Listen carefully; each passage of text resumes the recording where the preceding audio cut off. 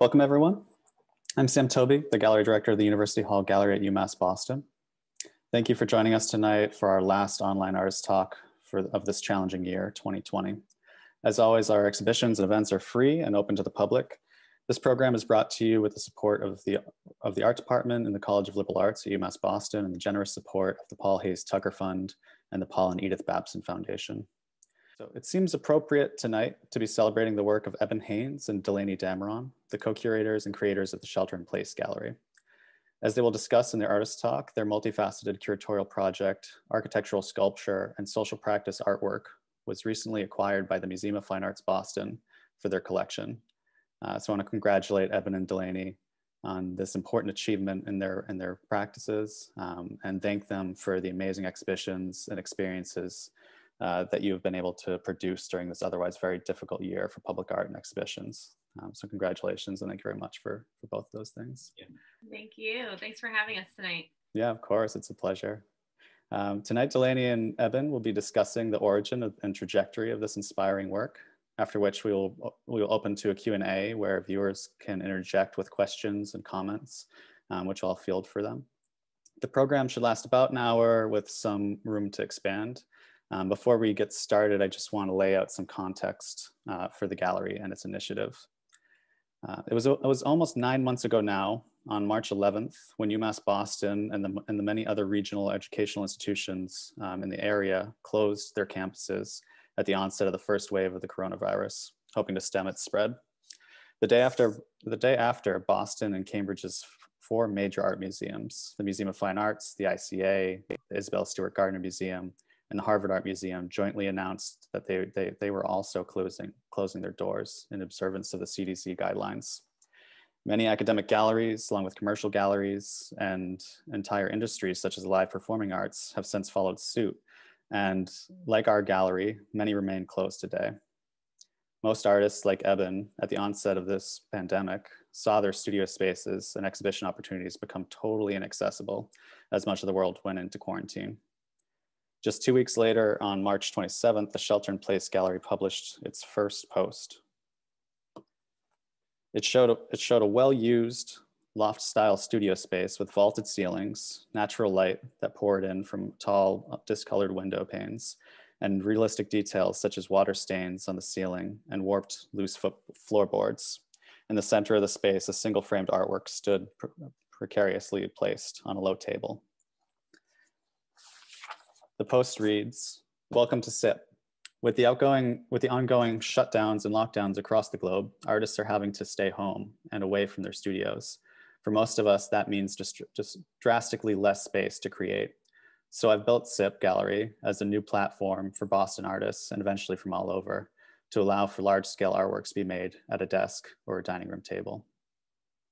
Since opening to the public, the gallery has hosted over 50 exhibitions, all presenting new works made specifically for the space in miniature, acting as scaled proposals for exhibitions that are not physically, financially, or logistically possible in this time of social distancing, suffering a creative economy, and above all, due to the shuttered public spaces, studios, museums, and other art institutions.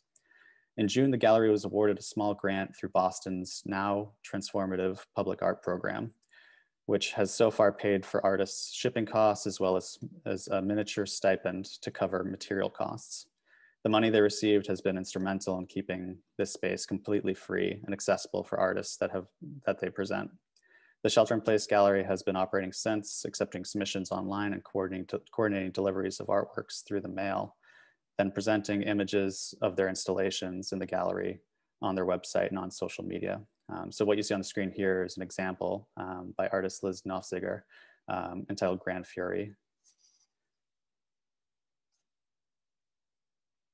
And I just want to show a few other images just to give you a sense of that shift once you realize that the gallery space is in fact in miniature at a 1:12 scale. You can see here Eben's hand placing some of the furniture that's in the gallery space. And just to go back to that installation view, they really play very smartly with the light, with the details of the textures and the painting of the different materials to really give you the illusion that it's a true gallery space. They also have posted images of the artworks in being placed in preparation for the installations, as well as like it's very important to notice too on their online presence that the text also plays into the narrative of what they're trying to produce, often playing with humor and creating kind of like cheeky jokes around the museum industry and handling practices. So you can see that was the artwork prepared, and then this is installed in the gallery space. And in this one, I really love this note where it says an intern with 3 to 5 years experience would be really helpful for the installation. As a curator, I'm always looking at how artists present and curate their own work and that of their peers. There's so much we can learn from how they creatively reimagine the ways artworks can be presented and conceptually framed. Artist run spaces such as this one, as well as artists' interventions in museums, have had such an immense influence on curatorial practices. From the Salon de Refusé to Fred Wilson's Mining the Museum and recent artist-driven protests at the Whitney Museum of American Art and others, these interventions have highlighted inherent problems with elitism, racism, and financing in our arts institutions. In this way, artists have often led necessary institutional critique. They have forced institutions to look inward and reappraise the way that they tell their histories, how they collect, and how they operate as institutions. The Shelter in Place Gallery has set the course of a new format, and I find really refreshing and exciting, providing so many artists with access and an outlet for presenting exhibitions in this difficult time. I've been constantly surprised with the effect and the craft and the sculpture and photography in this artwork. Its trompe-l'oeil illusions of space, material, light, and scale are really beautiful, but the project is especially significant in its social impact. At this point, it's still developing history. I'm very excited to hear more about how it came about and what is next for the Shelter in Place Gallery. So with that, I would like to introduce Delaney, Dameron, and Eben Haines. So thank you both so much for joining us tonight and telling us a bit about your work. Yeah, thanks so much for having me. Of course. It's a great introduction. Thank you. Yes. Yeah, no problem. Let's share our screen here. Yeah, go ahead and share our screen. If you want to just give me a heads up, Sam, that you can see that all right. Once Sure. Yep. Shared it. Yeah, it looks great. Perfect. All right. All right. So I'm Eben Haines from Sheltering in Place Gallery. We are a 1/12 scale miniature gallery that puts on ambitious solo exhibitions by artists who want to make large scale works without the financial and spatial constraints generally associated with exhibitions of this size. My fiance Delaney and I started Shelter in Place at the beginning of the pandemic in early April when all the galleries and museums were shut down and many of us artists didn't have access to studios. So that of course meant that we were unable to make our usual work, and a lot of people were struggling to make things from home. So making things on a miniature scale seemed like a good way to get around the issue of space constraints. Since then, it's grown to be a place for artists to gather and show works addressing the myriad of social crises that for many people have become suddenly clear with the onset of the virus and lockdowns. So my day job, I'm a graphic designer for exhibitions at the Museum of Fine Arts, and then after work, I go to the studio and work for a few hours. At SIP Gallery, I built the gallery. I'm kind of the voice on Instagram. I do much of the photography of exhibitions, and I co-curate and choose shows with Delaney, my partner in this. Yes, Eben is definitely all the amazing humor that you hear and all the beautiful write-ups is all absolutely to credit of Eben. So very much the voice that you hear and you read when you're visiting SIP online. I'm Delaney Dameron, co-founder as well. My day job is that I'm a digital marketing consultant and project manager at Vital Design. So I work at a marketing agency doing a lot of digital project management. At SIP, I do similar work. So I support Eben with photography of exhibitions and selecting shows, but I also do a lot of the behind the scenes work, managing the exhibition calendar and planning, supporting artists with shipping and logistics. Sam mentioned the grant that we were lucky enough to get from the city of Boston, making sure that artists are funded that grant so that their opportunity to show with us is free of cost. And then I also made the website. So outside of Instagram, SIP also has a website, just in case people didn't have Instagram accounts or wanted to be able to view the show from their desktops. We went ahead and built a website that also has all of the shows that are available on the Instagram account online, so you can browse through them and find them more accessibly. So let's talk about how it all started. To back up a little bit, I'll be the first to say that I am not a miniature artist. I have no real background in it, and yeah, didn't do a lot of this before this gallery started. My first kind of foray into miniatures was for a show in Minneapolis called Art Fair, which was in July of 2018, where several artists had their own 10 by 10 inch Art Fair booths that they were able to build out as they like, which there's a number of these on the screen. It was really freeing, I think, to have control over a space like that and to make these large scale works without all the usual difficulties around building them and more importantly, actually getting them to where they need to go. So come late winter of 2019, I was pretty sick of riding my bike through the rain to get to a very cold studio. So I started just going home after work and working on a model that could be used as a sort of backdrop to photograph my own maquettes and mock-ups of larger works. I was basically building like a dream studio that had everything that my current studio did not, including windows and tall ceilings and heat.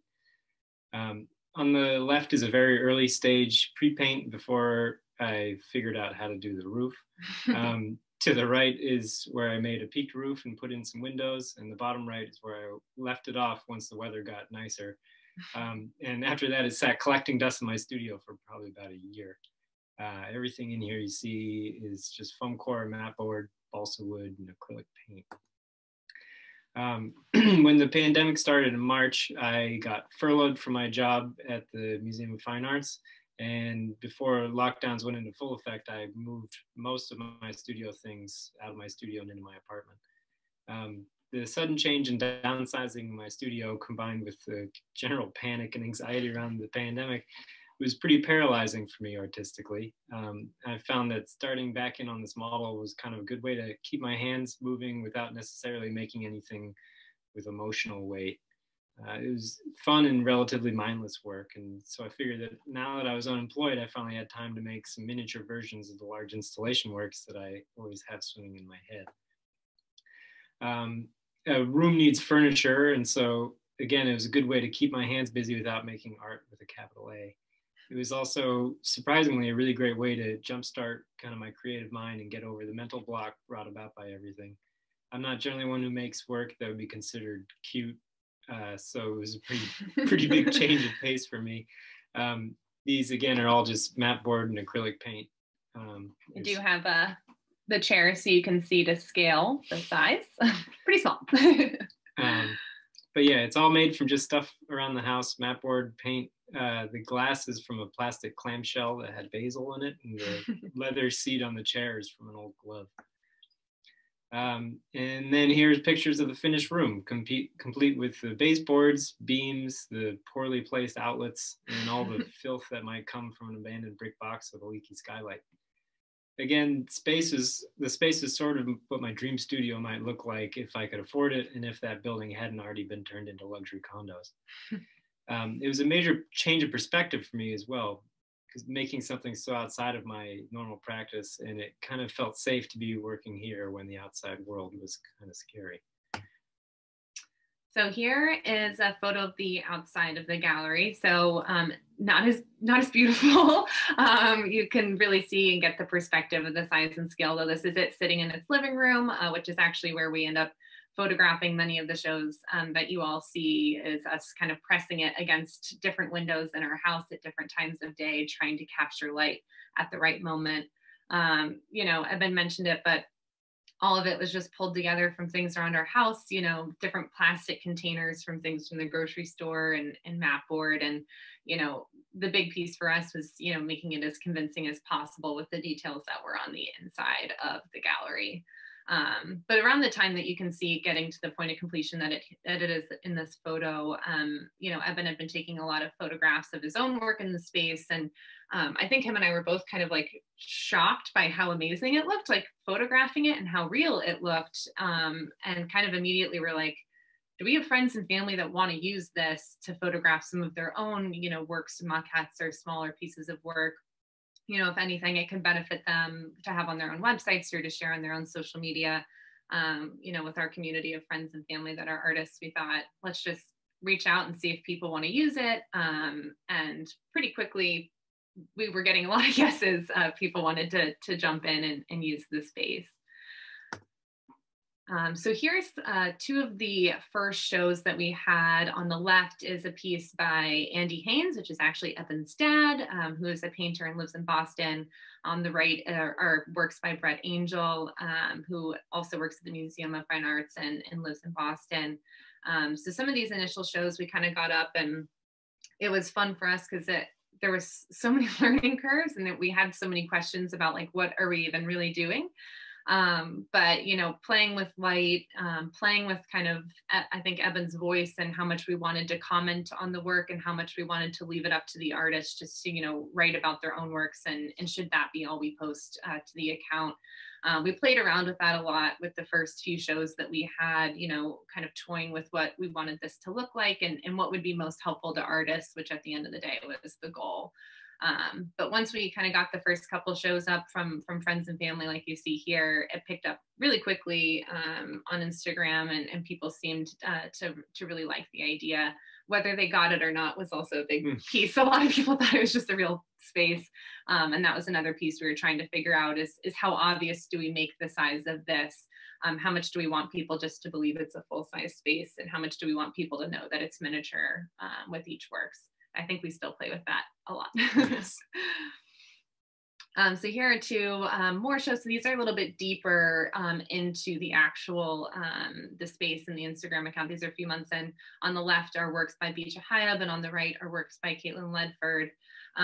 You know, around the time that we're really picking up traction, we were getting a lot more submissions, and it became clear, you know, that there was a really heavy interest for this, even, you know, as we started to near the end of a more restrictive quarantine, and more galleries started, you know, to get innovative. We were still seeing a lot of submissions. And I think that was kind of when the gears started turning for Eben and I, that, you know, I think we think that there was a need for not only a gallery during quarantine, but also a gallery that's just more accessible to artists. Artists just need to be able to show their work. And the accessibility of working on a small scale like this at the price points, you know, of creating works at this size, as well as the ease of shipping and logistics, and the ease for Eben and I to hang it, photograph it, and take it down within a few days. All those different accessibility points, artists found really attractive. And so we were getting a lot of submissions and found that really exciting. I think at the same time, a lot of people were excited to see something that wasn't just a white cube sort of gallery. And the fact that like this space is entirely false, but by rejecting this kind of white cube, it leads to a surprising feeling of reality, especially when compared to the virtual shows that are trying to fill the gallery void at this time. It was a little bit more exciting. So in acknowledging the kind of deceit of the miniature environment, I guess we were able to let people in on the joke and kind of allow them to interact in a more meaningful way, which hopefully made it a more accessible way to view it, and what would, especially art that would generally be considered like kind of hard art. And while you're discussing submissions and the attraction that artists had to applying, we have a good question from Nankart, which is, how many submissions do you receive a month, and is it very competitive? That's a good question. Per month, I'm not sure. We received probably a few hundred submissions, so probably, you know, 20 something a month since we started. Is that accurate? Yeah, it's hard. Yeah, about that. I don't know. It was like a lot at the beginning, and then a dip, and then a lot yeah. in the middle. So it's hard, in waves. Yeah. Hard to say. Ebb and flow.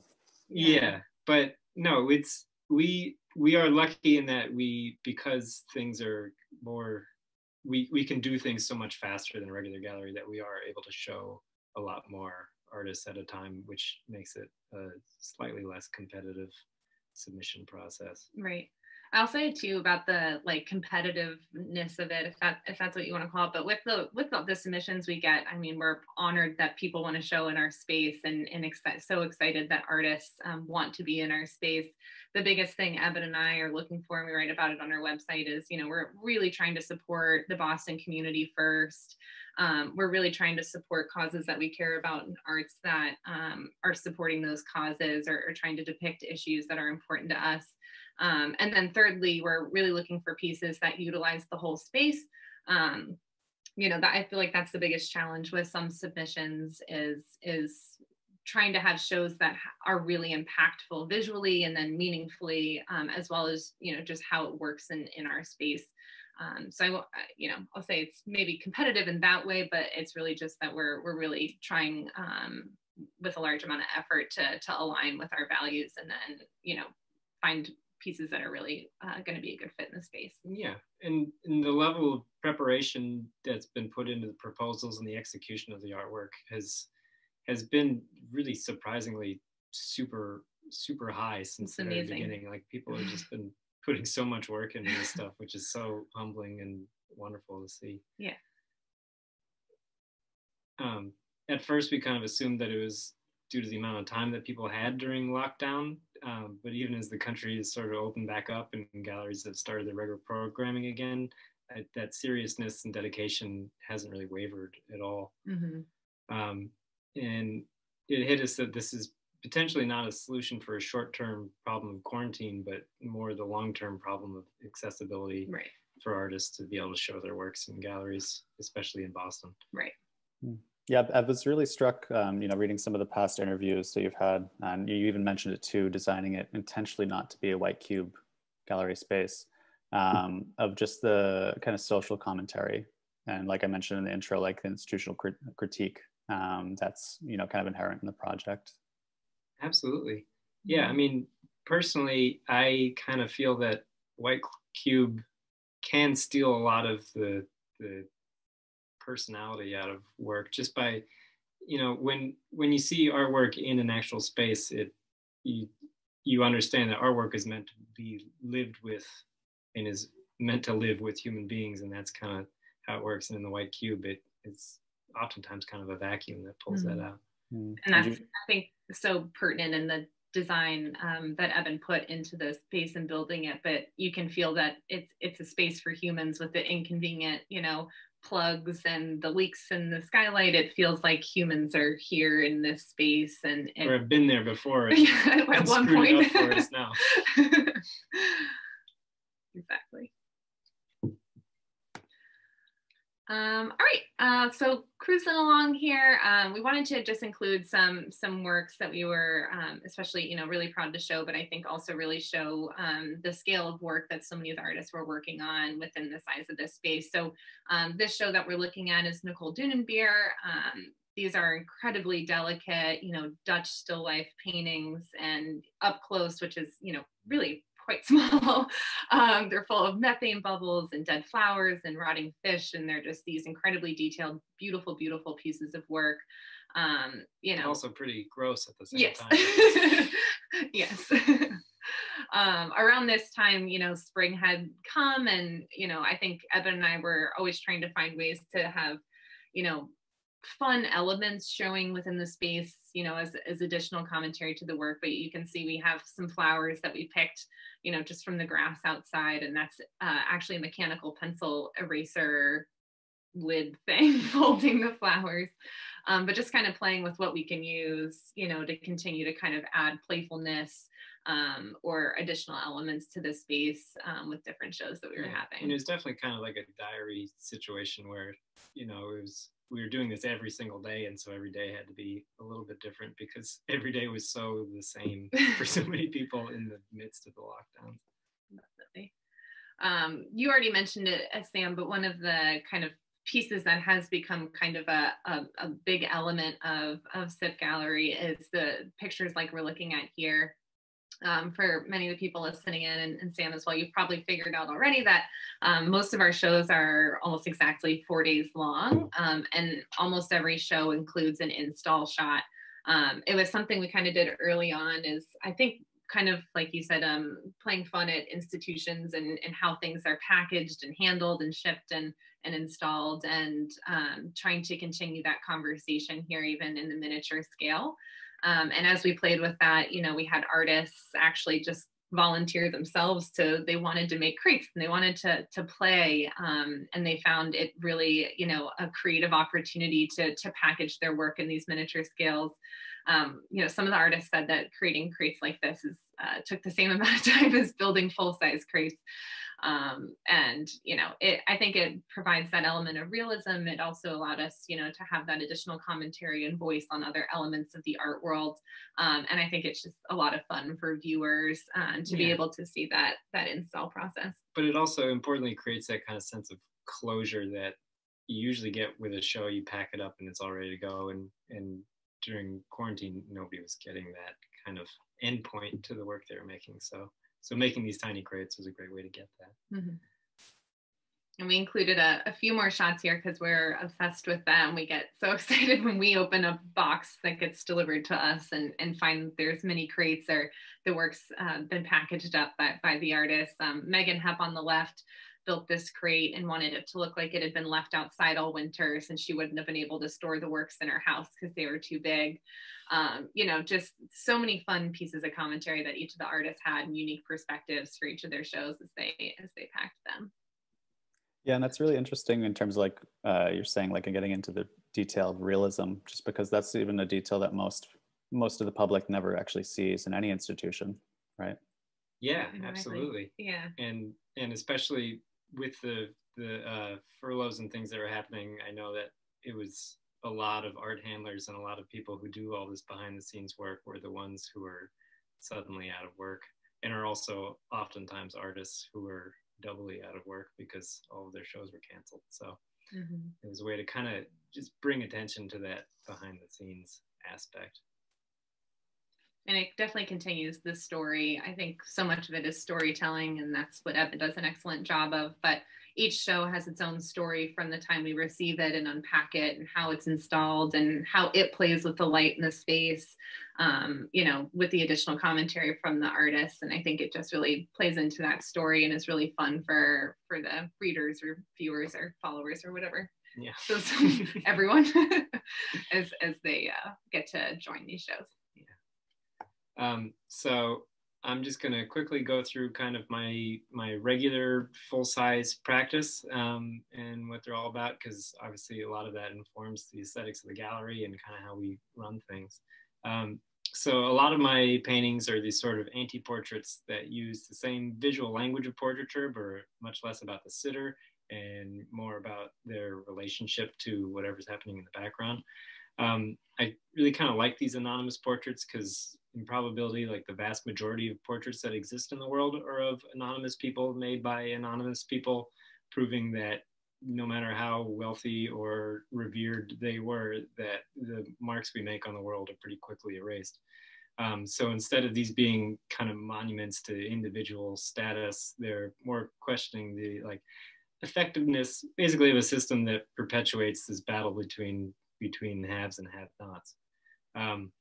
So these figures all kind of live in these false narratives where everything feels real until you notice the construction and the shadows on the wall, and kind of they're about like how limiting our American ideal of individualism is.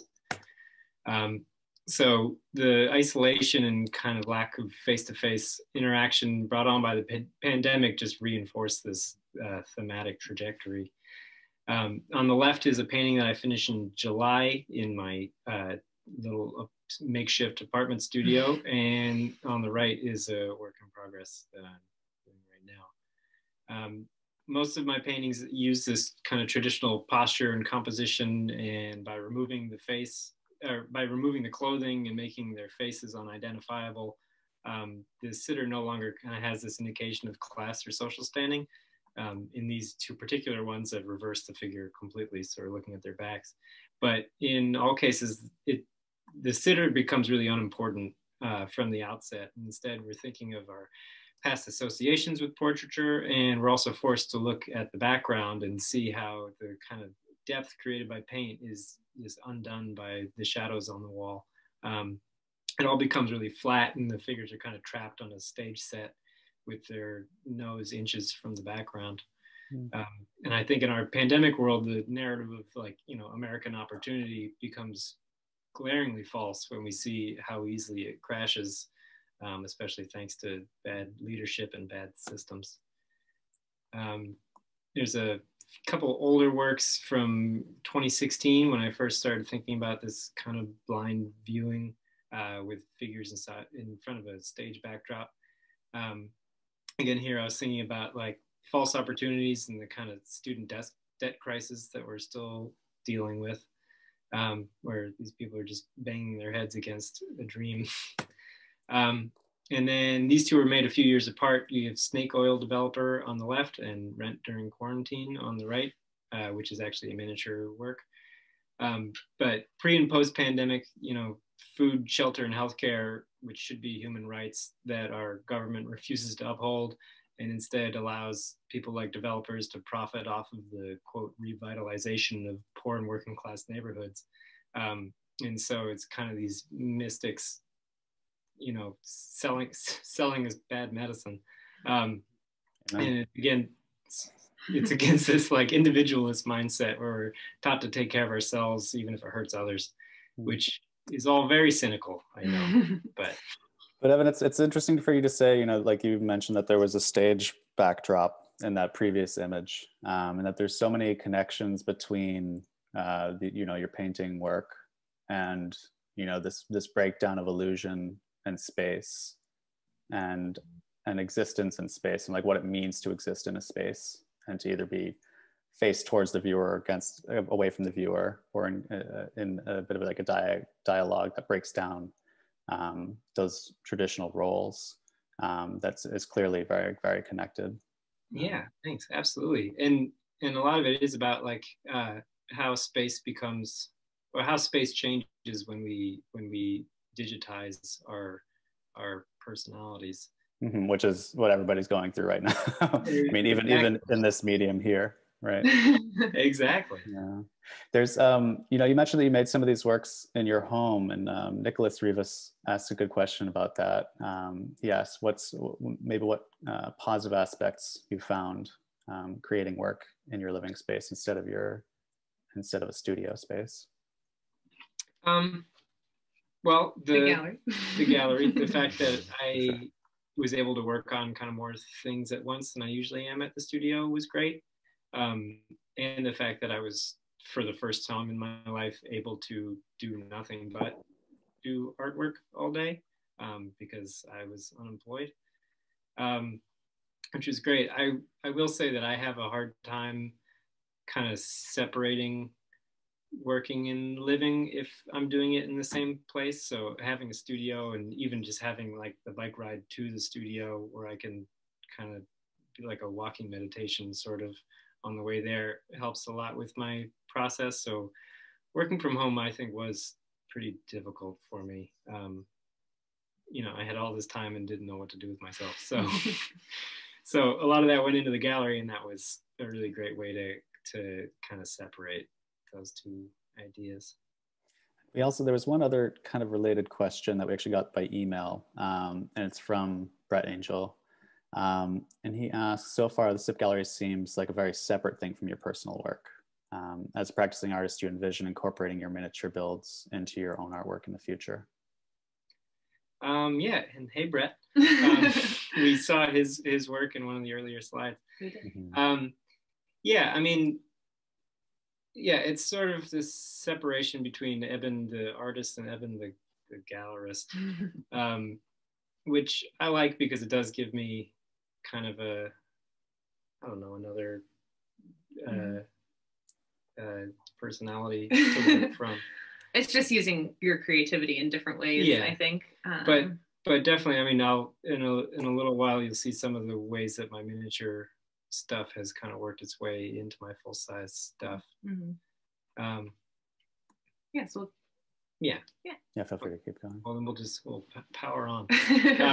So aside from the actual content of my imagery, I think a ton about the actual like object quality of my paintings, which, as I was saying, like so much of art is viewed online right now, and so the actual like thingness of a painting is reduced to a glowing image on our shiny pocket boxes.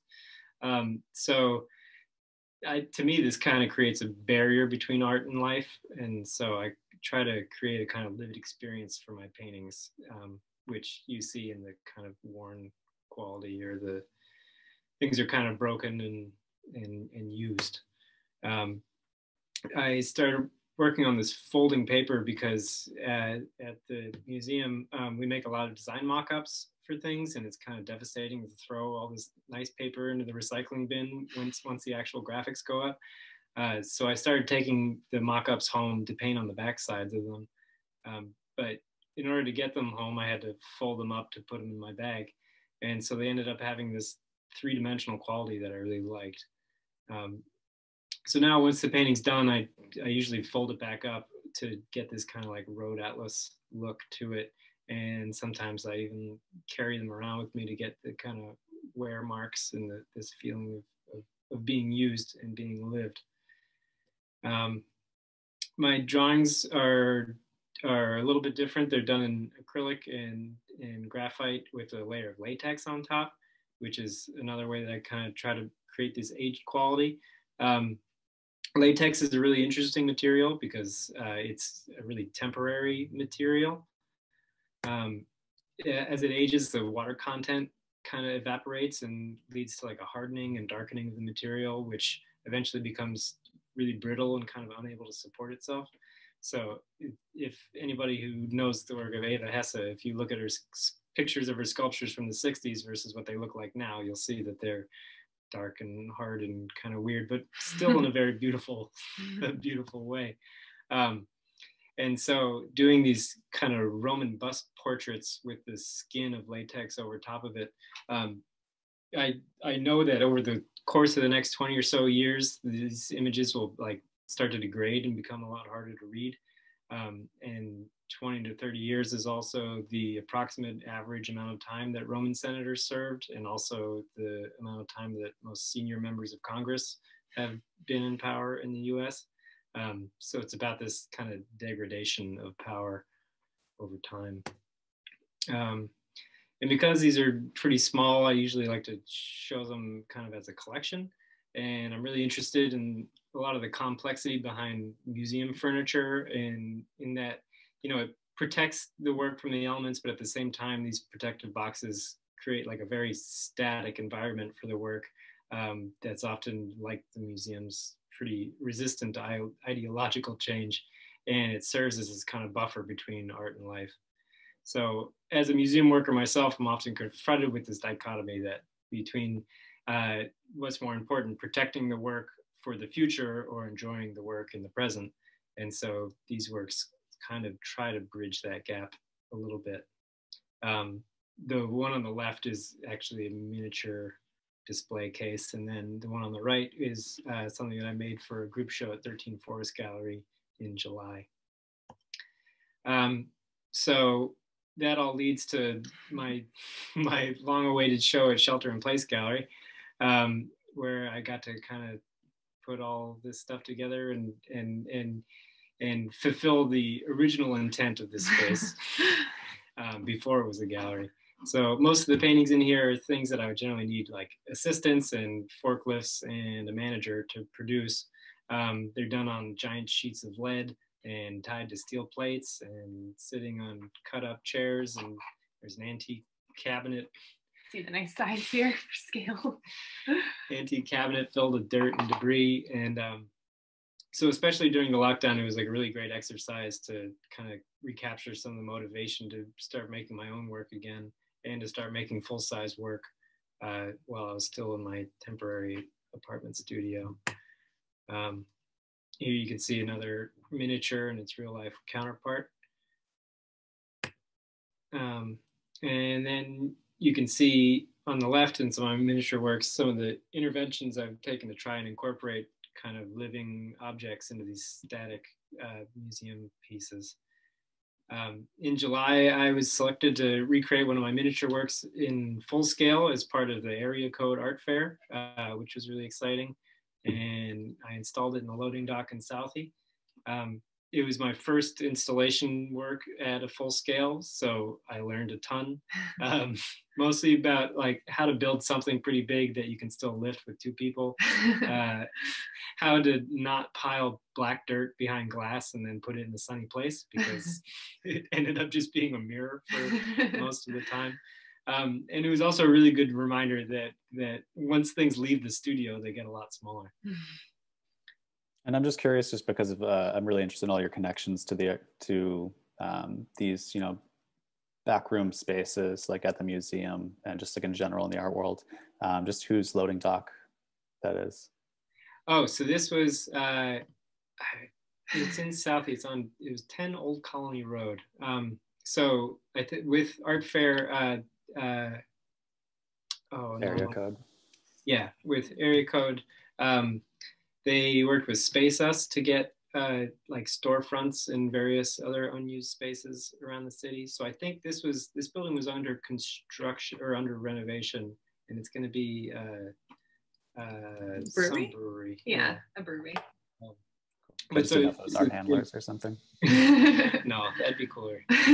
No, it was just this big unused space that had a bunch of construction going on behind it, but it had big doors so it could be locked up at night. So they thought it'd be a good spot. Yeah. Great. Do you have much more slides, or should we open it up to the Q&A in just a few minutes? We have a few more. I think we can probably skip through group show stuff and go towards future planning. We had included just some brief shows. Yeah, just a couple, you know, let you girls like Levon. Yeah, this was also through art Area Code Art Fair that we had in-gallery stuff. Exactly. So just from a high level, to give some more context about what we do at SIP, we've additionally, outside of just having opportunities for artists to have solo exhibitions, we have worked on a few different group show opportunities. So we highlighted just in a few slides here, specifically working with curators and kind of what that looks like for SIP as well. So here you can see through the Area Code Art Fair, we worked with Ellen Tawney. She guest curated a series of shows that began with Levon Jenkins. It goes through, and we had Elizabeth Atterbury. I'll go kind of quickly since we want to kind of cruise through here. Susan Metrican and Sachiko Akiyama as well. Which has been an amazing opportunity for us to have a show where we get to have a lot of different touch points, or various shows where we get to have a lot of different touch points and potentially reach artists that we wouldn't have otherwise had the opportunity to work at within our space. So different curatorial opportunities. And if any curators are listening, we do love to work with curators as well.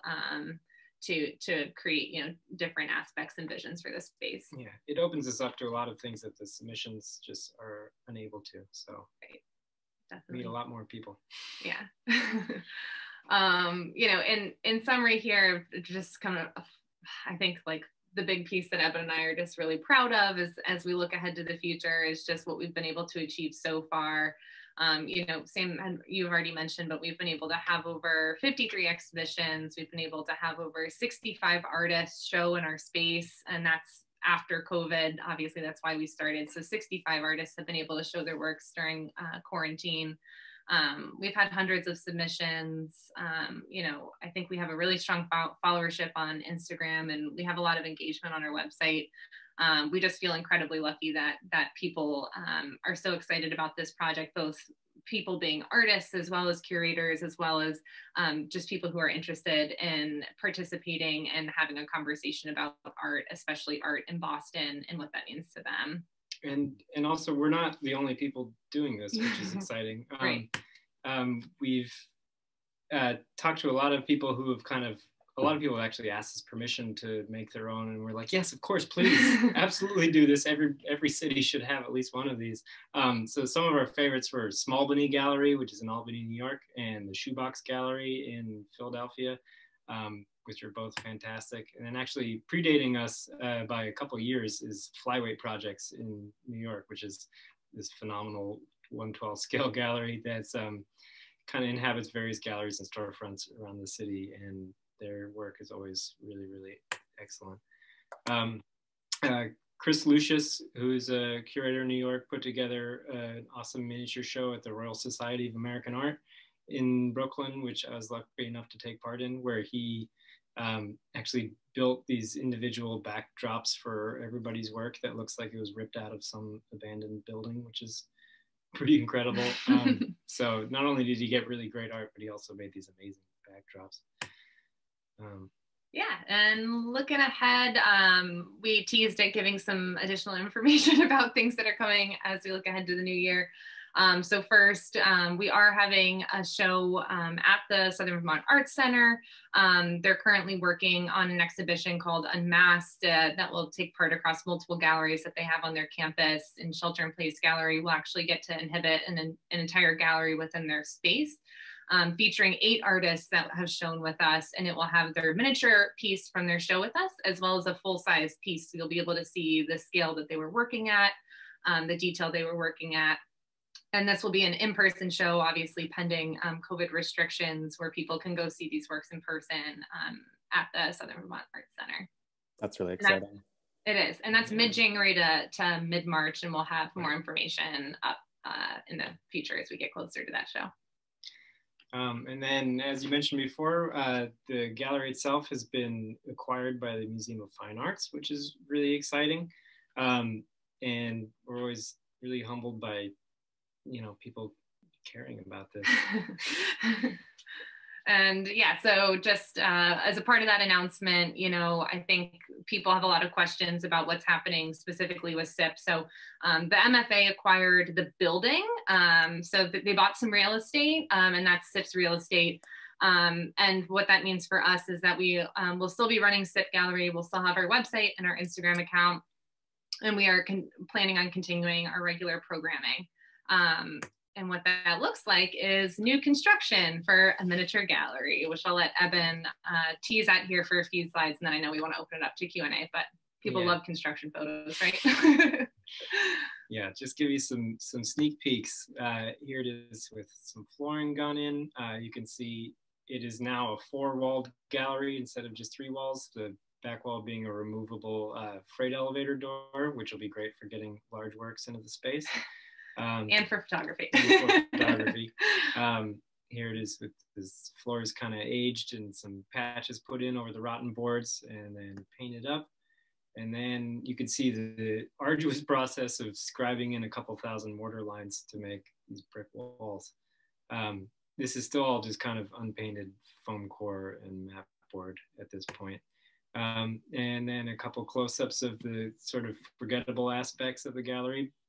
The doors and windows, which at least to me seems like oftentimes one of the most important things, because when things look like they really belong there, you're able to just forget about it and the art can kind of take the focus instead of like some weird little thing in the background. You're like, oh, that looks fake. This is all fake. So I don't know, I think that's one of the most important aspects of the gallery, and of making any kind of space look realistic within the false digital zone that we all live in these days, is that, everything's as real as you make it. And so when things are able to be forgotten, that's when they really become realistic. So hopefully once it's all painted and paneled and bricked and everything, we'll have something to rival the original. But also with operational windows and a wood stove and 4 walls. That's so exciting. It looks like a really beautiful space. Thanks. We're excited. Yeah, I can't see what comes up next for you guys. And just before we start the Q&A, I'm just curious, with the MFA's acquisition, are they going to be displaying it as a standalone sculpture, or are they planning to do any programming? So yes, they are planning to do programming in it. There is a show that, because of COVID stuff, keeps getting kind of pushed, but it's going to be a new acquisitions show paired with objects from the collection. And Shelter in Place will actually have hopefully 4 separate shows during the run of that one big show that has a couple of artists who have formerly shown with us will have works in it paired with miniature works in the collection. And then cool. After that, hopefully they'll be able to tie it to some of their other programming to have at least biannual shows in the gallery in a miniature size. Fantastic.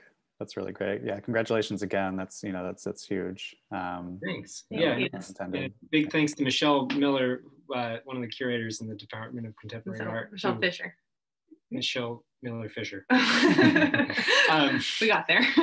who made all this possible. So yeah, and it's good even just in that moment it shows you guys really complement each other in terms of working. Trying to finish each other's sentences. Yeah. So fantastic. Yeah, thank you for that really, really insightful talk and like deep dive into all the different aspects of the projects and the future of the gallery.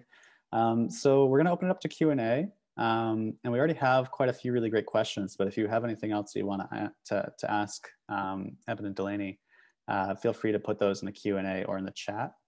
And I'll just start off with a few kind of easier ones to answer really quickly. And one anonymous attendee says, how big is the gallery roughly? The floor plan is 20 by 30 inches, and then it's 17 and a half inches to the peak of the roof and about 14 inches on the walls. Nice. So 500 square feet miniature. Scale, right. And that 1 to 12 means every inch is a foot. Yes. Represents a foot, right? Yeah. Great. So even as far as spaces go, it's still not that big of a space. I think that same attendee asks, do you repaint your mini paintings, or are they digital prints? So like for your solo exhibition, I think they're asking. Oh, that was all real. We don't accept any digital reproductions of anything. Everything that's seen in the gallery is made at that scale and made specifically for whatever show it's in. So yeah, nothing digital besides the photographs. An attendee who's actually my sister asked a really great question. Liz asks, did either of you have a dollhouse when you were younger? Did you ever build small worlds when you were younger? You train yeah, guy. Well, so at Christmas the model trains would always go up, but that was oftentimes more a dad project than it was an Eben project. But yeah, and then also I had a dollhouse from my mom that lived with us for a little while. But again, I mean, I like to set things up, but mostly it was a thing for GI Joes to crawl over the roof and. But that gets at what she's saying, right? It's like this idea of like, how do you imagine or work mentally across like different scales, in terms of play. And also Delaney, you mentioned play at one point during your talk. And I thought that was really interesting and something that I've been noticing a lot more artists and just, friends and family members that I've been talking to, finding ways of dealing with the restrictions that COVID has set on everyone, is trying to find ways to just be able to play and experiment. Absolutely. I think one of the biggest benefits of the world falling apart is that we can finally take things a lot less seriously than we used to, because our social structure is broken down in so many ways that it's like there's no more restrictions on what we're allowed to do. Or maybe it's just easier to reimagine worlds, right? When we realized that ours was honestly quite fragile, right? Yeah. And you can try new things because it's all broken anyways, so why not? Yeah, totally. Constantina Sideris asks, after life returns to normalcy, which is in quotation marks, have you considered turning this miniature gallery into a life-size one, or how will this project eventually morph? The plan for now is we'll continue to run SIP as a miniature gallery online as long as there's a demand for it. It's certainly meeting a need for artists, I think, regardless of COVID, because of its accessibility. It's free, it's easy to show. So as long as, artists need this space, I think we will try our damnedest to keep SIP live in a miniature form, because it in miniature form is what makes it so accessible both to the artists and the viewers. Yeah, it's interesting you were mentioning the show at the Southern Vermont Studio, or Art Center rather, that they're showing larger scale versions of the original submissions. Was that something that you would propose as like a curatorial choice, or is that something that the curators there suggested? Yeah, that was an idea we had. We thought it, I think we've seen artists have different takes on their miniature shows, but the example I used when we were speaking with the curator at the SVAC was Monique Crabb, who is a quilt maker out of Baltimore, Maryland, and she does hand quilted, hand dyed quilts, full-size real quilts. And for the space, she created miniature quilts, these tiny quilts, just incredibly delicate and beautiful. And in conversations with her, we knew that those quilts that she made that were miniature were actually, she made reproductions of full-size quilts. So we thought it'd be such a beautiful conversation visually to get to see her miniature work, her miniature quilt, speak with the very large full-size quilt that she made, and see how I think each one tells its own story, but also how they speak to each other, even though they're the same piece of art with the same name. But created in two completely different times to be shown in different spaces. Yeah, and that's really great, because it seems like it kind of realizes, the mission, the overarching mission of the gallery, right, is to not just have this space where people can envision these possibilities, but also maybe in a way encourage them to actually to actualize them. Absolutely, right? Yeah, exactly, yeah. On that note, Ryan McCarthy asks, do you believe miniature art is able to deliver the same level of detail and impression as a larger or moderate scale piece? Question for you. Yeah, I think it's hard. I think in the digital world, yes, because everything is made miniature by either your phone or your computer screen. But, well, I don't know. I mean, standing in front of some massive piece of work has a wholly different feeling than standing in front of a sculpture that's as big as your fist. Mm-hmm. At that same time, though, I think the way that the work is made and in the context that it's in, miniature work, I think, can be just as powerful, mm-hmm. but it can't be. I mean, what we're doing is pretending to be something that it's not, and miniature work needs to stand on its own outside of a digital context. Mm-hmm. Right, and so it seems like you're kind of positioning that illusion of the translation of the space through the digital photograph is like a really key element for you. Yeah, in terms of the impact. And yeah, know that and a different perspective on the same piece of information or same conversation there, though, is that many of the artists who do make larger works as their general practice, who did create smaller works for SIP, because of the feedback they got, and also because they were able to sell that work, they said that they learned so much about their practice, and that there was and how to build things. But there was also an interest from the public, because the price points were more accessible to them. They finally got to buy a piece of work from this artist who makes much bigger, more expensive pieces. So it's actually, making work on this small scale for our gallery opened the eyes of artists about how they can make their work more accessible as well. I think both price point and potentially accessibility for them to be able to make it from their homes and things. But it definitely changes the dialogue and conversation about what art means, both for the person that's buying it and how accessible that is to them, and then the artist that's making it. That's well put. Yeah, I'm curious too, just in a technical aspect, what do you guys use to photograph with? We've got an iPhone something. You have a SE, maybe? Mm-hmm. Yeah. Yeah, I mean that seems that seems kind of important, right? It's like, and also it almost seems like at that scale, the camera on the iPhone is almost at eye level.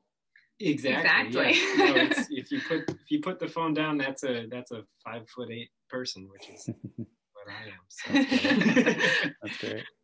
Yeah, we also found out pretty early on that, like, using an actual fancy DSLR camera, because it has such a big lens and it has that, like, depth of field that nice cameras have, it completely ruins the illusion and kind of looks like that filter that Instagram used to have that made things miniature. So because the iPhone has such a tiny lens, it doesn't skew things in the same way, and so the depth of field is pretty straight through. And you kind of mentioned the answer to this question a little bit in terms of like it kind of evolving over almost more than a year. But one attendee asks, how long did it take to build? 3 months. Is that accurate? Yeah. I don't know. Again, I was working on it just like in bits and like really it was a rainy day project, and so it was probably a few months of that, and then once we went into isolation here, it was probably like a week and a half to finish everything and make it look pretty good. The gallery we're working on right now, I would probably say once it's done, it's taken about a month to do, working relatively hard on it. Yeah, so it seems like it's very, very detailed, meticulous mark making and painting. Yeah, no, it all takes a long time.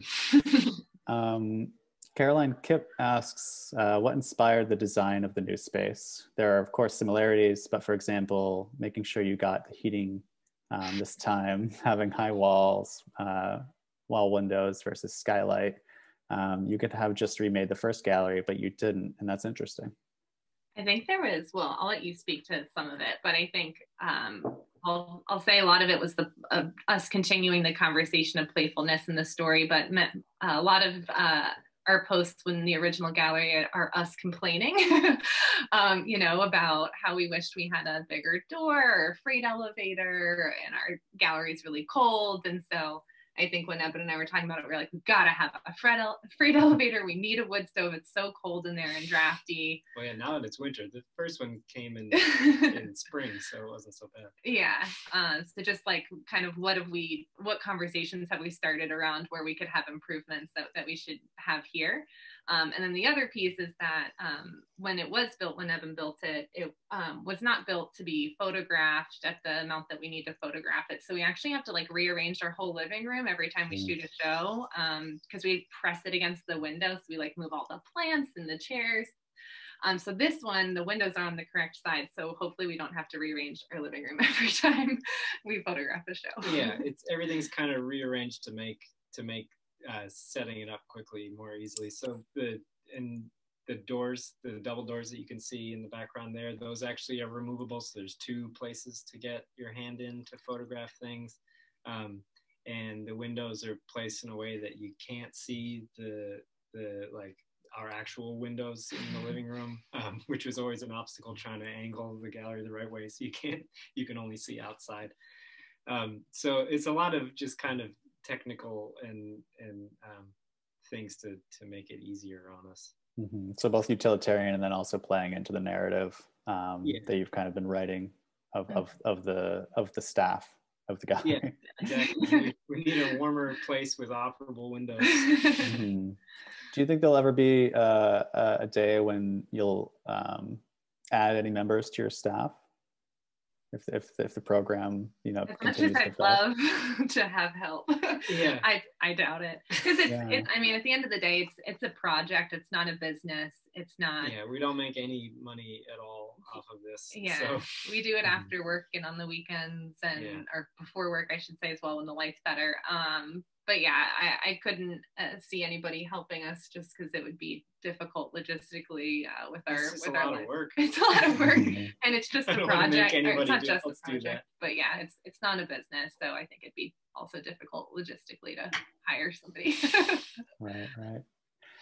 This is just kind of a funny comment from Audrina Warren. It says, "Love the wood stove, but curious what a metal forced water radiator would have looked like." With little wink emoticon.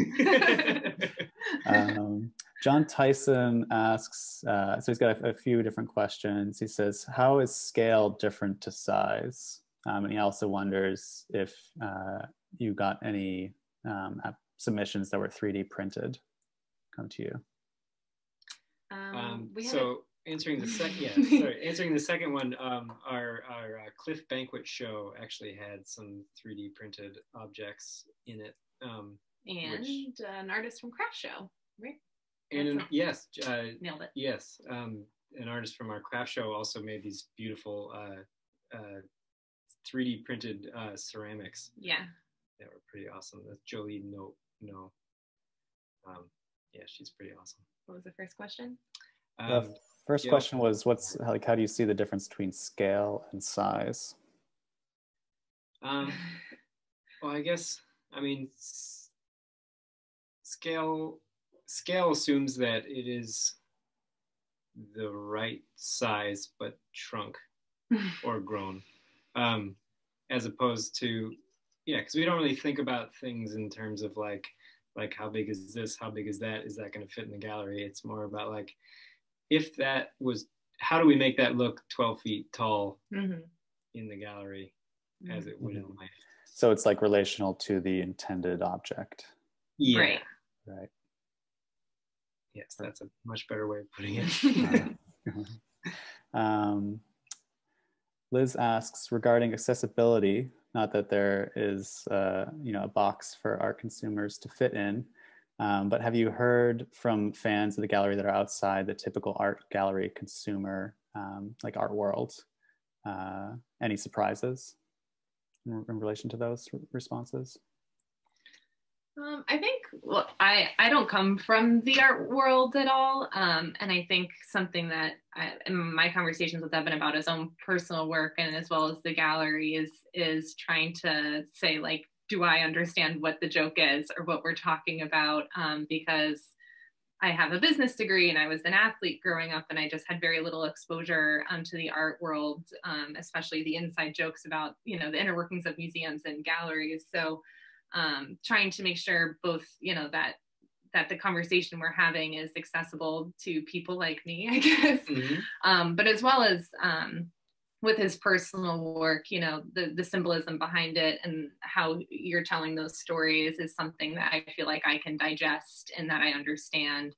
Not in any way because I'm not smart, but it's just without an art background and education and experience in the industry, trying to make sure that people don't feel as intimidated as I think so many people feel when they walk into a gallery and into a museum, that we give context to everything that we're doing and that it's telling a story that is easy to digest. And if you want to go deeper, you can, but it feels accessible. And it's also the fact that we kind of meet things out. So it starts with the install shop, but then you have like an overall, and then you kind of get deeper into it. But in that way, you can just take these sort of bite-sized or sips of this work and kind of wrap your head around kind of more difficult concepts. Especially, I think also the fact that it is tiny and in the back of your mind that like this is the size of my fist, so it's like something conquerable in some ways. That's scary. That it is less conquerable when you paid money to go look at something that you don't understand.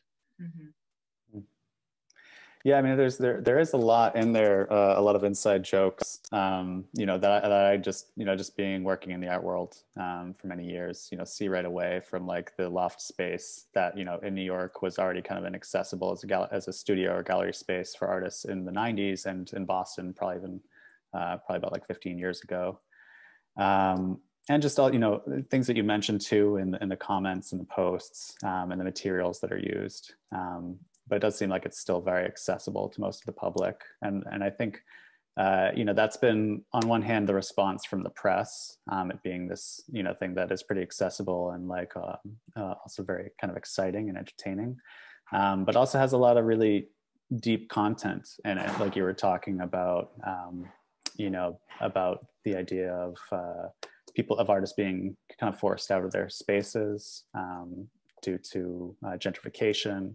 The fact that it stands in this place for artists who otherwise might not be able to get exhibitions, even before COVID, just in the way that most spaces are required to operate, and the fact that you've shown, I think you said 65 artists in 9 months' time. That's lightning fast. It's really incredible, and when you're talking about accessibility and representation, that's much more equitable than most spaces are actually able to be. So kudos on that. Thanks. Yeah. So I think, unless anybody has any last minute questions or if there's anything else that you two want to touch upon, I think we're kind of naturally coming to a close of the program. Is there anything else you two would like to say? I don't think so. Just Sorry thanks for having us. Yes, thanks for having us. Sorry for being a little long-winded. No, please. It was really wonderful. It's great to see, so many different aspects of the work, and for you to share, the futures of the gallery space and the fact that, this project really is going to have legs for what seems like a long time. And I hope that this is maintained too, even after the pandemic ends, which hopefully will be soon. So yeah, thank you both so much for your time, and thanks for everybody for tuning in. I'm Sam Toby, signing off for the University Hall Gallery, and this was Eben, Haines, and Delaney Dameron of the Shelter in Place Gallery. Thank you both, and thank you. Everybody take care. Take care. Bye. Bye. Bye.